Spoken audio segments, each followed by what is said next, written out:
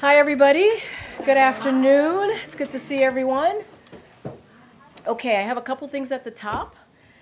So we have, as you can see, CEA Chair Jared Bernstein, which I'm really excited about, with us today to talk about some great news for our economy. Today, we learned inflation fell 3% and wages have risen faster than prices for 17 months now.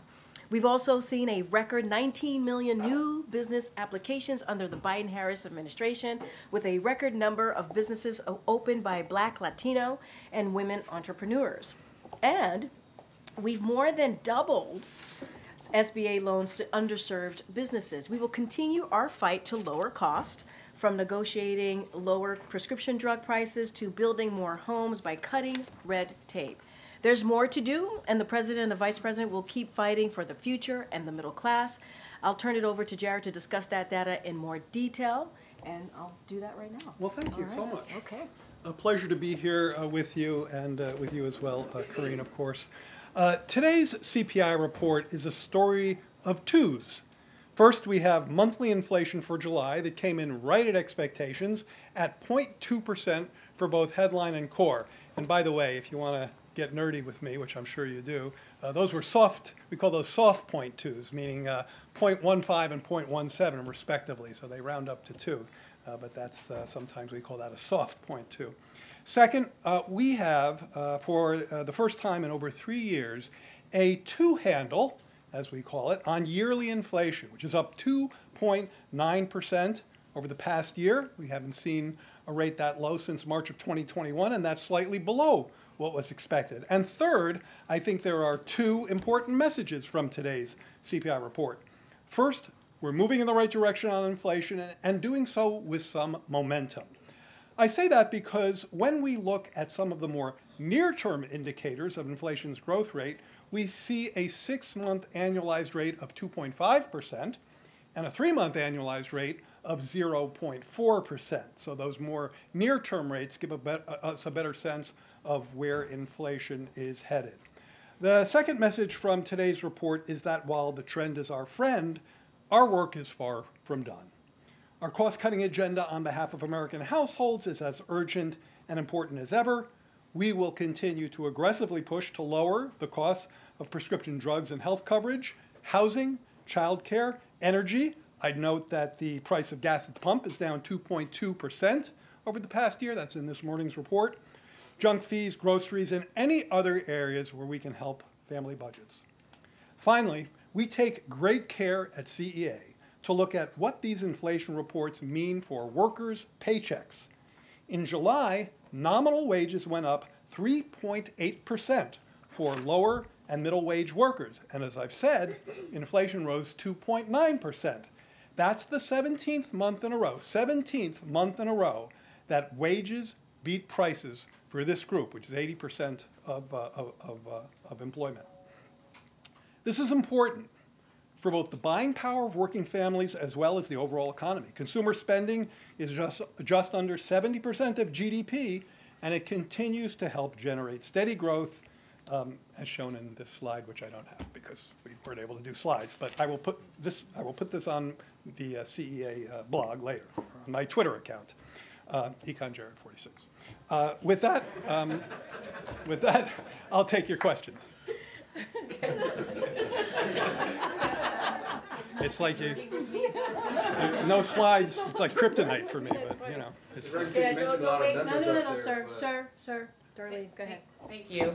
Does the White House at this point think that the inflation problem is solved? The momentum is certainly in the right direction. Inflation is reliably coming down. We have a record of disinflation, meaning slower inflation, that is now 60% or a little bit more than that off of its peak. And so this is a consistent trend that's been moving in the right direction. No victory laps, as I tried to assert in my comments.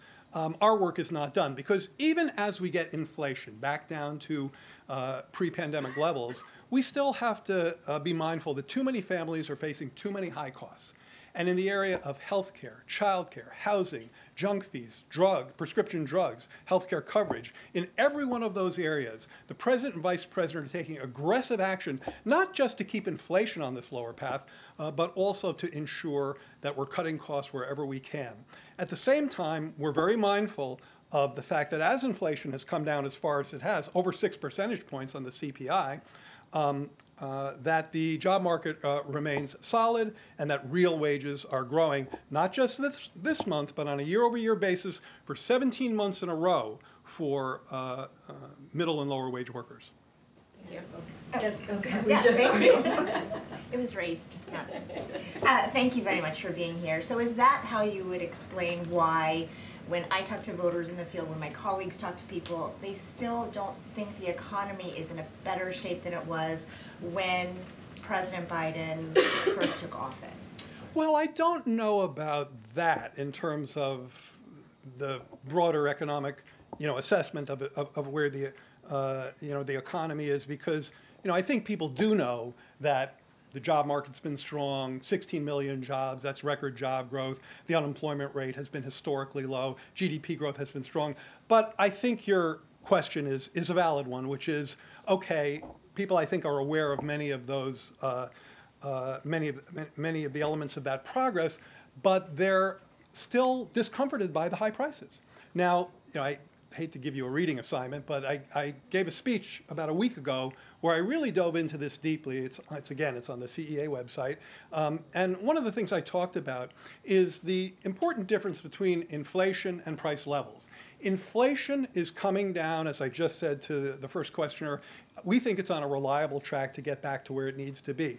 But there are too many prices that are still too high. And I think that's one of the reasons for the disconnect that you described, for some of the negative vibes that you described. And I have 3 words for people who feel the way you just said, which is we hear you. The president hears you, the vice president hears you. We will never stand here and say, oh no, you're wrong. Look at the GDP statistics. That's not the way it works. That's not President Biden's orientation. We believe that people are the best arbiters of how they experience this economy. And that's why we're working so aggressively on an agenda to help them cut costs in all the areas I ticked through before, to make investments in key areas, particularly in places that have long been left behind and hollowed out by irresponsible trade policy. And you see this president working very hard to reverse that. So we hear you. We're working hard to address those issues, and we're having some success, particularly in some of the areas that we've legislated. If you look at prescription drugs, if you look at health coverage, obviously the junk fee agenda, even on groceries, where the president has leaned hard into nudging companies who have achieved some savings on their input costs to pass those savings forward to consumers in the form of lower costs. And if we were here talking a year and a half ago, we would have had grocery inflation that was double digits. This morning it was about 1% year over year, and there are a number of items within there where we actually have deflation, falling prices of some groceries. So more work to do there, but I think that's the essence of the disconnect. Thank you. Thank you so much. How worried are you right now about the slowdown in the jobs market? So I am the chair of the CEA. Any question that starts, how worried are you right now? The answer is probably yes, worried, because I'm charged to watch every banana peel that could be slipped on. The job market remains solid, and I think that's the important observation. Yes, we saw a cooler than expected report in July. We were very upfront about that. But the other thing we did, and again, CEA has been absolutely firm on this. We never over-torque on 1 month report, because we know that 1 month's data is noisy. It's what we call high-frequency data. It comes in a lot, so it has a wide sort of margin of error around it. So what we do is we average over a few months. And over the past 3 months, payroll employment is up 170,000 per month. Okay, so that's really the underlying trend, and that's a solid number. That's a good number. That's a number that's strong enough to support consumer spending, ongoing growth, and a steady a steady transition to continued growth in the overall economy. At the same time, and I said this a minute ago, This job market is generating wage gains that are beating prices, not just in July, but for the past 17 months for the 80% of the workforce that's blue collar in manufacturing or non-managers and services. That's a really important number. It helps keep the economy moving forward. So yes, we're aware of the cooling. Certainly some of that was expected, but 1 month does not a new trend make. And I think, one thing you will see I can assure you that you will see very, extensive analysis of the next jobs report to see where that fits in this picture. Good job. Just kind of following up on that, Jared. Last week there was a little bit of market turmoil. The market's come back up again since then. But connected to that, there was discussion of a recession and other economic sort of doomsday scenarios coming. What's your take on that? Specifically on the recession question? Yes, sir. Well, I think the most helpful thing we can do at CEA and here the White House economics team is to look at where we are and the conditions that define the current economy. So we most recently saw a GDP growth rate that was 2.8%. Of course, that's very strongly non-recessionary. If you believe that trend GDP growth is something in the 2% neighborhood, that's actually the forecast of what GDP growth will be in the current quarter, in Q3. If you look at the shops that try to back that out, they're right around 2%. Some are higher, some are a little lower. That's about trend GDP growth. We have ongoing wage growth supporting ongoing consumer spending. We'll look at retail sales tomorrow to see where that is. But all of these numbers are clearly non-recessionary. So the idea that we're in a recession now, I think, is very, thoroughly disproved by any set of indicators you want to look at.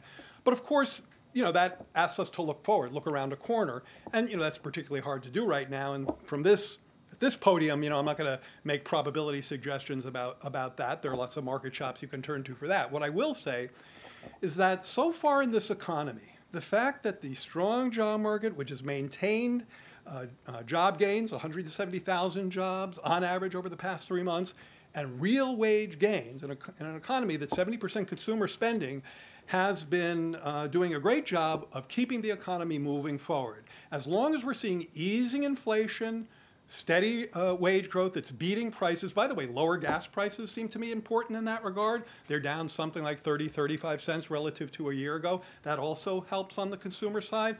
I think all of those help in terms of forward motion. And so I would say that, current conditions, non-recessionary, looking around the corner, we'll watch very closely where we're going, but these indicators have been consistently positive. Briefly to follow up, I don't think people were saying we're in recessionary conditions right now. I think they were talking about that around the corner piece, saying that it's coming. Yeah, well, I think that the point I was just trying to make is that if you look at the factors that have gotten us to where we are right now, those factors continue to propel the economy forward. Good, MJ. Thanks, Jared.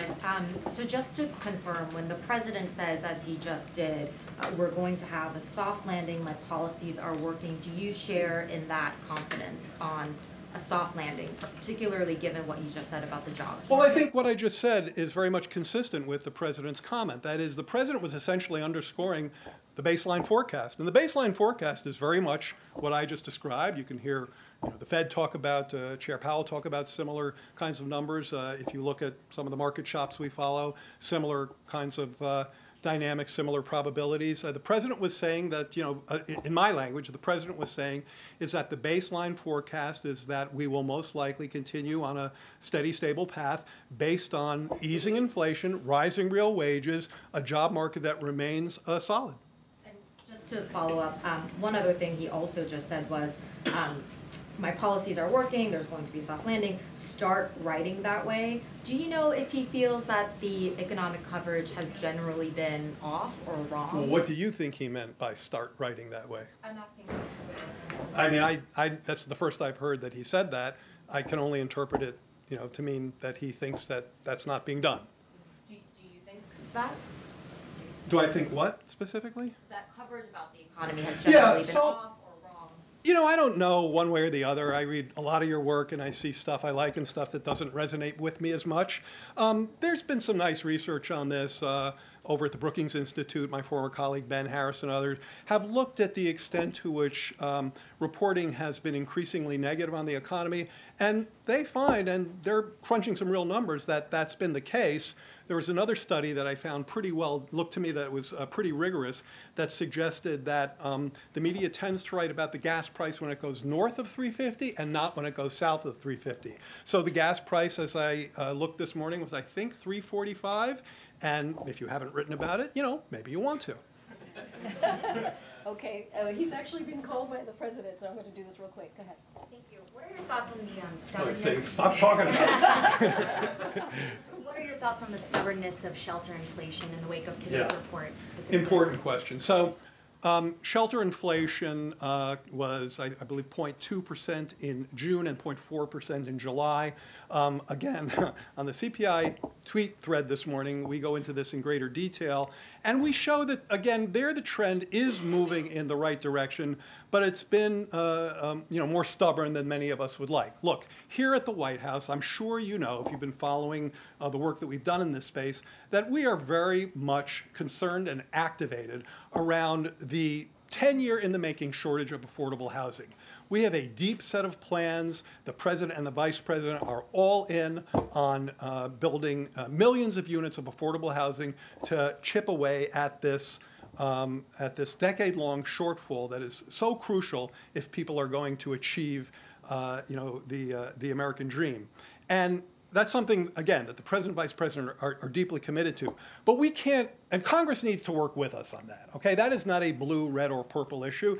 The housing shortage exists in every state. So that's something there should be bipartisan cooperation on. If you think about a policy like LIHTC, low-income housing tax credit, this is a policy that's admired by bankers, by builders, and by low-income housing advocates for multifamily housing. That's a rare triumvirate. That should be a kind of a no-brainer in this context. But we're not waiting for Congress to get on board. We're doing all we can, including an announcement earlier this week on ways we think we can help increase the supply of affordable housing, which I probably don't have time to go into right now. But there was a fact sheet yesterday that was, I thought, very good. Okay, we got to go really quick. Go ahead, Osmo. Yeah, thanks for doing this. Hey, I wanted to know, given that the year-over-year inflation rate fell down below 3%, according to the data we got, for the first time since the spring of 2021, we're talking about 3 years. With the benefit of hindsight, do you feel like there's anything the administration could have done differently over the course of the last 3 years? I think the most important thing we did when I see a trend like the one I would show you if I had a slide behind me, is get to work in 2021 on the clear factor that was so causally linked to the uptick in inflation, and that was the snarling of global supply chains. In 2021, this president started something called the Supply Chains Disruption Task Force. Now, you may wonder, why are we talking about this nerdy little group that got to work low these many years ago? Well, because that group, we're sending our port envoy out to Long Beach and LA to deal with the snarl-ups there, working hand in hand. We never could have done this ourselves, hand in hand with the private sector to unsnarl supply chains. And as our work has shown, if you look at the contribution of supply snarl-up and non-snarl-up, and especially if you interact it with the strong demand that was in place over that period, that explains over 80% of the run-up in inflation and 80% of the disinflation we've experienced. So, you could always look back and say things, maybe you could have done differently. But one thing I'm very proud of, and I give the president a lot of credit for, was recognizing early on that by working with the private sector to unsnarl supply chains, we were going to make a big difference in pulling forward the disinflation that we're seeing even as of this morning. All right, Ed, we got to wrap it up. Thanks, Jared. Thanks, Karine. So you said we hear you, but we've been hearing that message in some form over the past 3 years, and the fact is that prices are not coming down; they're going up. Debt is also rising; that's going up. So why should Americans believe the president and vice president? Well, there's some prices that are definitely coming down. So there are airfares. Airfares are. Hold on. Airfares. Hold on. Yes, airfares are lower now than when President Biden took office. So airfares are lower now than they were pre-pandemic. And airfares have been falling for about 15 months in a row, year over year. And of course, prescription drugs. If you look at prescription drugs, that's an area where we've taken firm action to lower prices. I would also say the following. We have more work to do. Prices are still too high. You have a point. Prices are still too high. And that's why you will hear the president and the vice president continue I feel like we make announcements every week on this, including this week with housing supply and forthcoming announcements I'm not allowed to talk about that are coming on Friday. Tomorrow. But I wish I could say something about them, that are very much in this spirit. So, I think the question is, to me, the question is, are you, I mean, your question is you're thinking about sort of the way I'm thinking about it, which is, okay, we hear you, are we taking action? Yes. I think the answer there is a strong yes. We are taking action to cut costs. Housing, which you saw this week, other things which I can't talk about, which you'll see tomorrow. Of course, prescription drugs, of course, healthcare, junk fees, airlines, airfares. Now, groceries is something the president has used the bully pulpit to nudge grocers, saying, or food producers, if your input costs are coming down, which they are, then instead of padding your profit margins, how about passing some of those savings forward to consumers? We've seen a lot of grocers who have gone into the newspapers and said, yeah, we're doing that. Now, you can say, that's because the president said so or for other reasons, but that's, a good coincidence. But still energy prices too. I mean, it went from when the day President Biden came into office to today, the stuff that people need is up. So the price of gas is down over the past year. Is the price of gas, higher than when the president took office? Sure, that's going to be the case over many presidents because, that's a price. It's a global price. It tends to go up over time. I think the question you always have to ask yourself in this is twofold.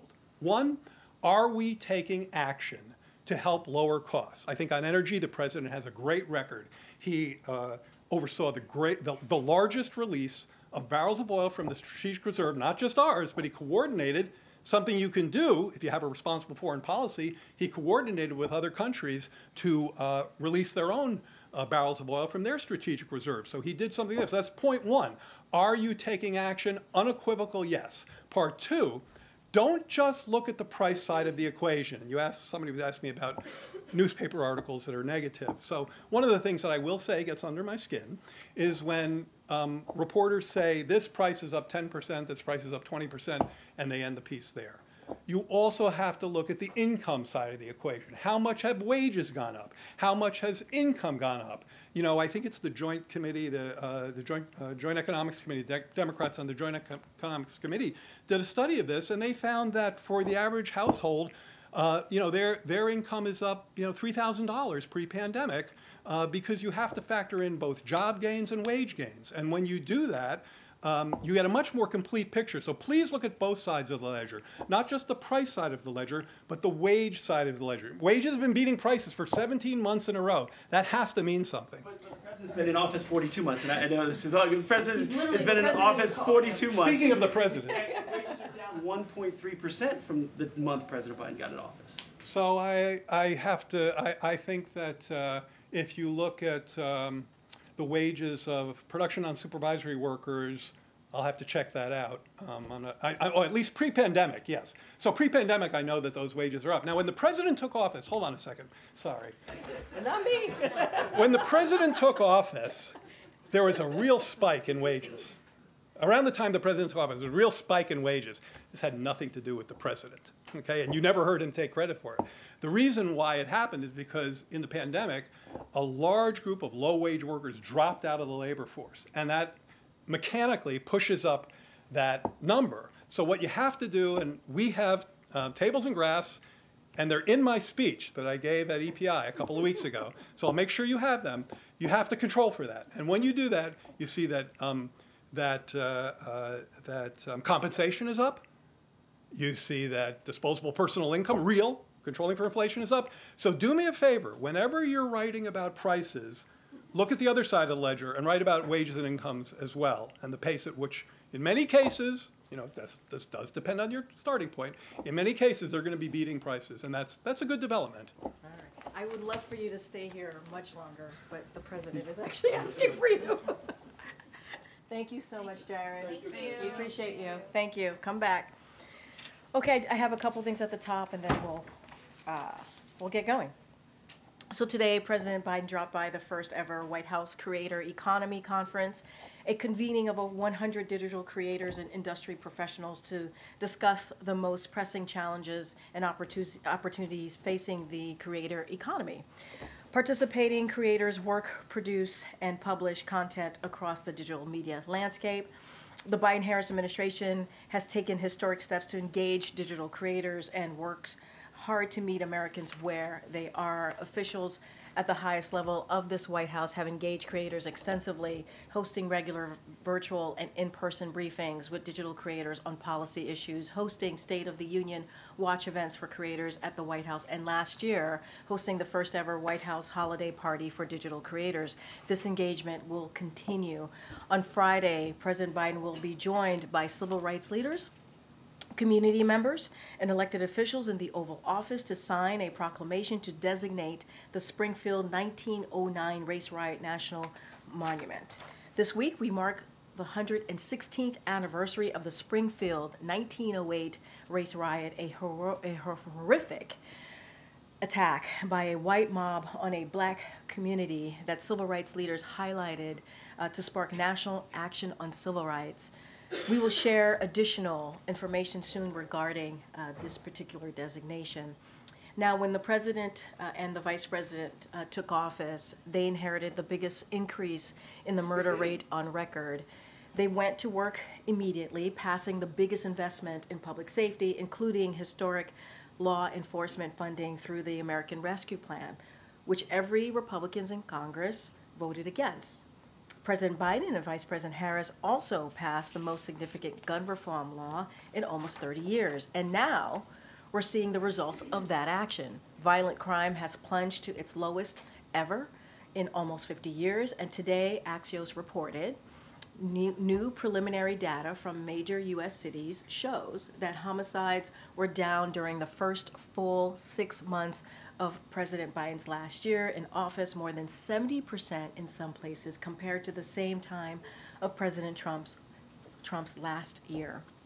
The historic declines in crime mean that America is safer, and we remain focused on building on this progress. Finally, more than 2 weeks after the elections in Venezuela, Nicolas Maduro has yet to come clean about the July 28 presidential election results. Yesterday, the UN panel of experts that was in Venezuela recently published their interim results. And I encourage you all to take a look at the report online when you have a moment.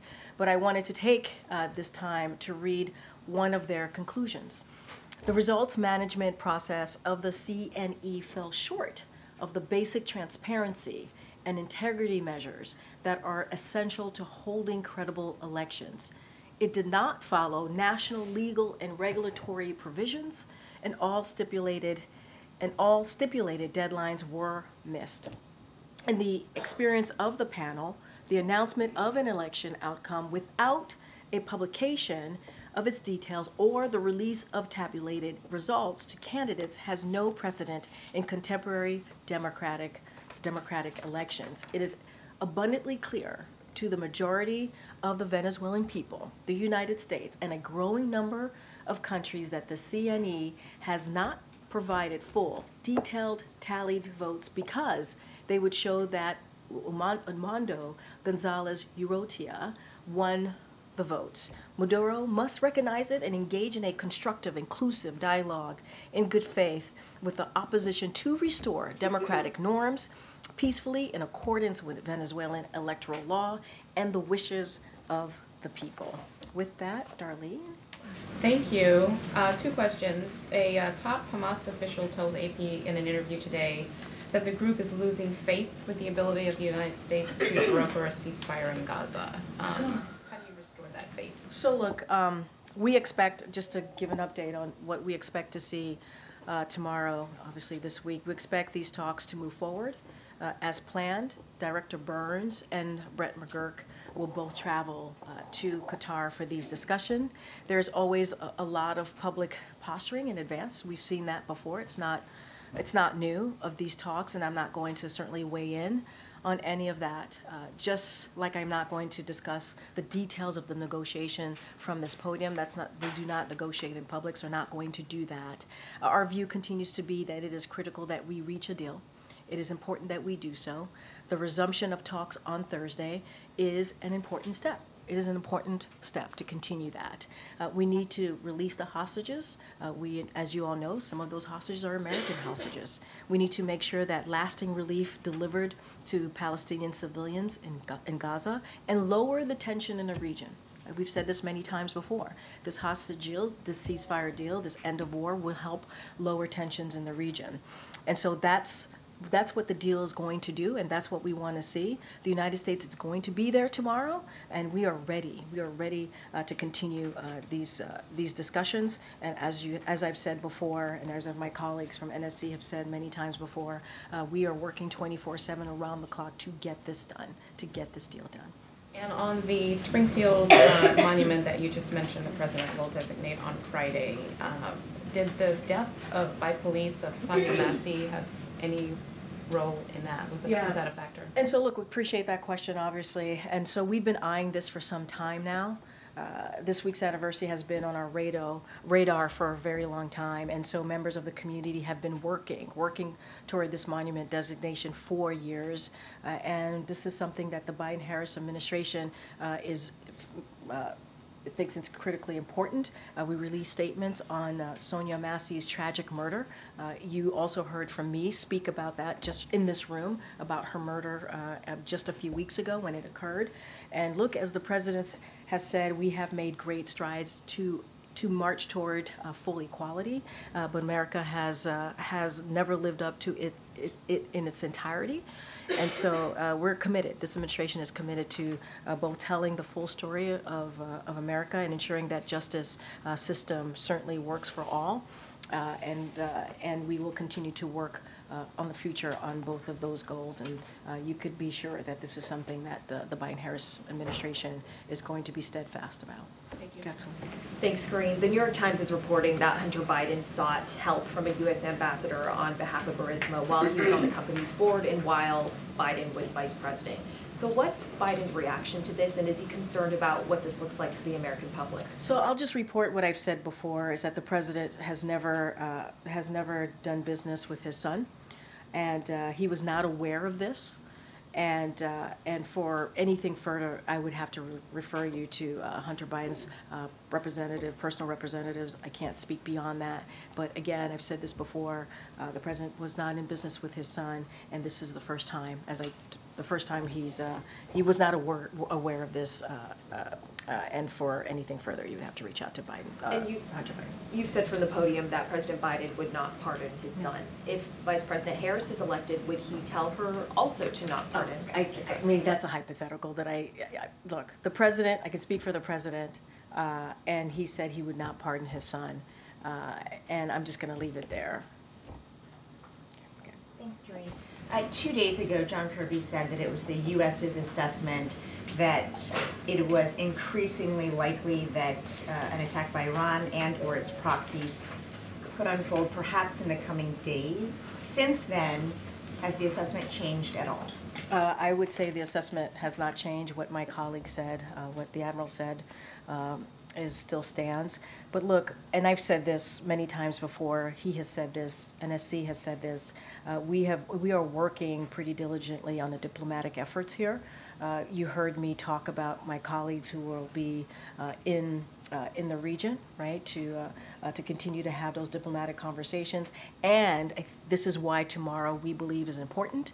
We believe getting to a ceasefire deal, ending this war, will lead to bringing down the tensions in the Middle East. And diplomacy is critical. Diplomacy is important. This is something that the president, as you know, when it comes to foreign policy, believes at his core. And it is not for me to speak to what Iran and its proxies are going to do. I can't speak to that. And I don't have anything to say beyond what the Admiral shared with all of you a couple days ago. Okay, so is that why Secretary Blinken postponed his trip, because of this assessment? So look, you would have to reach out to the Secretary's office to get the reasoning behind it. I just laid out the CIA director is going to be there. Brett McGurk from NSC is going to be there. And so that travel, obviously travel continues. And I talked about Amos Hochstein, who was also in the region. I mentioned that yesterday during the gaggle. So you see many of my colleagues are in the region, and diplomacy is what we see as the way forward here. And we've given you readouts of the president talking to heads of state, whether Egypt, Qatar, and Jordan, over the past week or so, to continue those and European counterparts as well. Very recently this week, because he believes in having those diplomatic conversation as important. And let's not forget, there was the military as well, working with the military to deter the escalations as well. You've seen the statements from the Department of Defense and what they're doing to bolster forces in the region as well, to be ready.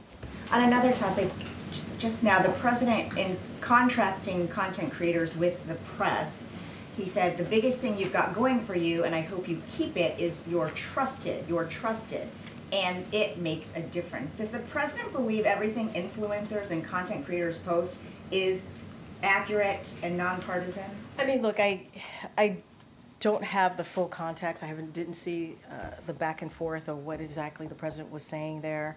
I think what he is saying, they are influencers, right? And I would say, even as you all, right? You all are important, critically important, providing information to the American people. And we certainly respect the platforms that creators have and the platforms you all have. And it plays an important role in informing the American people. And that's as far as I can go, is the platform that you have and how important it is, the platform that they have specifically, as you're asking me about creators, and making sure that that information gets to the American people. I can't speak to specifically of what the president meant. I have to talk to him and get more info of what he was thinking about and at that moment, and I haven't had a chance to do that. Thank you. Yeah. Thank you, Karine. Happy belated birthday. Thank you. I appreciate that. I don't know. There's always. There we go. I appreciate that. Thank you. Thank you, Peter. When did you guys learn that Vice President Harris wants to distance herself from Bidenomics? Why do you think that? Axios is now reporting that she is hoping to distance herself from President Biden's unpopularity on the economy. Can you blame her? Do you know this is the Biden-Harris administration? Are you aware that this is the Biden-Harris administration? And she is indeed the vice president. But if the president's policies on the economy were working, or if they were popular, wouldn't he still be the candidate? You literally just had the chair of the CEA here who laid out a pretty robust point by point about the economy and what has happened under the Biden-Harris administration. And I thought it was pretty convincing. Look, as far as anything that the vice president wants to do, or as she's talking about her policy that's campaign related, you would have to speak to her. One thing that I know for sure is that this president, this vice president are fighting very hard to make sure that the middle class is stronger. They wanted to make sure that we're working to cut taxes for the middle class, for working people, slashing cost for working families, as you have seen them do over and over again. This is something that we believe in. You heard Jared talk about announcements this week about lowering cost, and that is something that they believe in. And the contrast could not be more stark between, if anything, the contrast is between what Republicans want to do, MAGAnomics. You're talking about Bidenomics.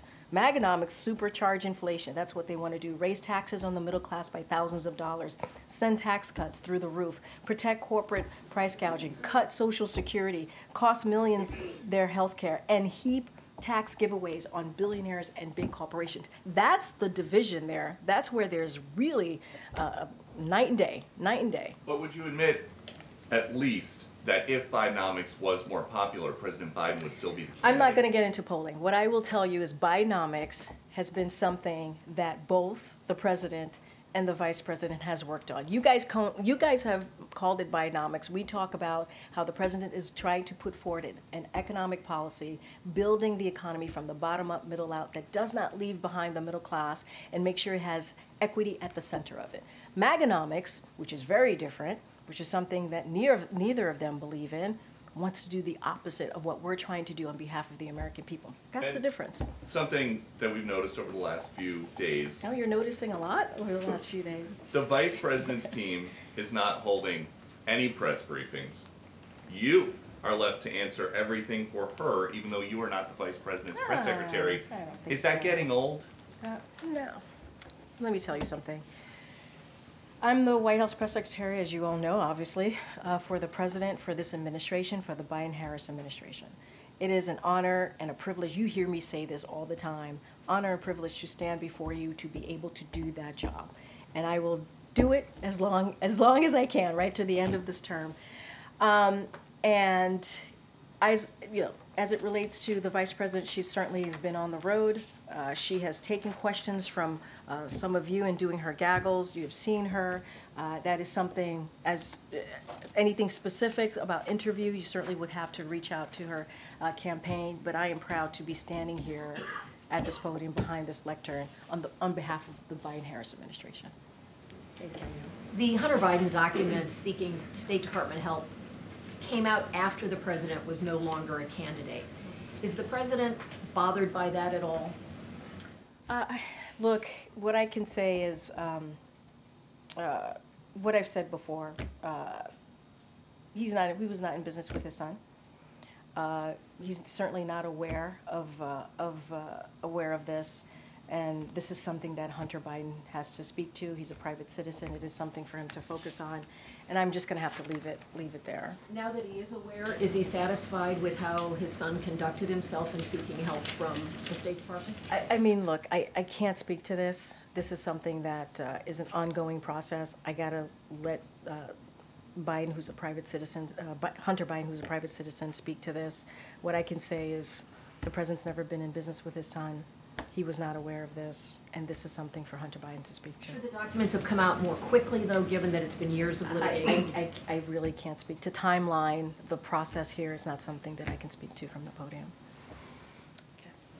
Thank me? Yeah. Thank you so much. Happy birthday to Karine. Thank you so much. I appreciate you guys. It's very kind. Karine, about the World Health Organization just declared a global health emergency as the new form of Mpox is spreading fast in Africa. Is the White House concerned or implementing any measures? So that is something I have to talk to our team. I have to be honest with you. I have not had that conversation. And so obviously we always keep close track of these things. There's always concerns, but I don't have anything specific to share with you all at this time. Happy to talk to our team here. We have obviously, a pandemic office here. I'm happy to talk to them about that. And on Venezuela, a couple of questions. Brazil is weighing this idea of suggesting another election in Venezuela to solve this crisis. How does the White House see this suggestion? So as you know, look, we respect our partners here. Our partners are sovereign countries, and so we have a huge amount of respect for them. And so we would have to defer to them, let them speak for themselves on whatever next steps that they're proposing. That said, we have been in close touch and coordinating. This is our shared hemisphere and is a critical moment for democracy in it, and we are monitoring all of this very, very closely. It is important to note that the vast majority of us, including Brazil, Mexico, Colombia, have asked for transparency and release of the details by tally, the tally votes to be more specific. And so we are ready to support an inclusive Venezuelan-led process to restore democratic norms in coordination with our international partners. But as it relates to what Brazil and Mexico and Colombia are saying, that is something for them to speak to. We respect our partners in this process. Does the White House recognize Edmundo Gonzalez as the president-elect of Venezuela? As you know, this is something that we're not going to put terms on this or do anything like that. What we know is what the tally shows us, and we've been very, very clear about that. I'm not going to get into specifics on that. Just a quick one on the Middle East. Sure. Is Netanyahu also to blame for the blockage of the ceasefire deal? I'm not. I was asked this question, I think, in the gaggle yesterday. I'm not going to get into negotiations from here. I know there's been some reporting out there. Just not going to get into negotiations. Tomorrow's going to be an important day We want to see a ceasefire. We want to see an end to this war. We want to see hostages come home, including American hostages. We want to see increase of humanitarian aid going into Gaza. And we believe the way to de-escalate the tensions that we're seeing in the Middle East is to get to this deal. Not going to negotiate from here. That is just not something I'm going to do. Go ahead, Danny. Thanks, Karine. On the ceasefire talks, how can you have proper ceasefire talks if one of the parties, Hamas, is probably not going to be there? Look, and I said this when I was answering the question earlier, there's always political posturing. We see this all the time, and in advance of talks. That's not new. I'm just not going to weigh in on that. What I will say, the importance of getting this done. We want to see the ceasefire deal. We want to see an end of this war. We are ready. Tomorrow we will be there. The U.S. will be there, and we will be ready to continue these discussions. But there's always public posturing. I'm not going to get into it from here. If I may, on Ukraine, there's been reports that Russia is redirecting some troops from eastern Ukraine to reinforce the Kursk area where Ukraine is currently carrying out an incursion. Have you got any confirmation of that? Here's what I will say, and I know this question has come up a lot about what's happening in that region. I will say this war can end today. It could, if Russia would stop the war that they started. Mr. Putin could move on out, right, and end this war today. He started this war, and so I'll leave it there for now. Okay, MJ. Just to follow up on Legion's question, does the administration have a theory on why there has not been retaliation yet against Israel by Iran or Iran-backed? I can't speak to the reasoning behind Iran and its proxy. That's not something that I can do from here. What we can say is we want to continue to de-escalate the tensions. We want to continue to have diplomatic conversations. You see what we have done militarily to prepare. We are ready to defend Israel as we did back in April, and that is our commitment. And you see, not just us, our partners in the region have also been very involved and engaged in these diplomatic conversations. And so I cannot get in the head of Iran or its proxies. That is not something for me to do from here. I can only speak to our efforts and what we're trying to do.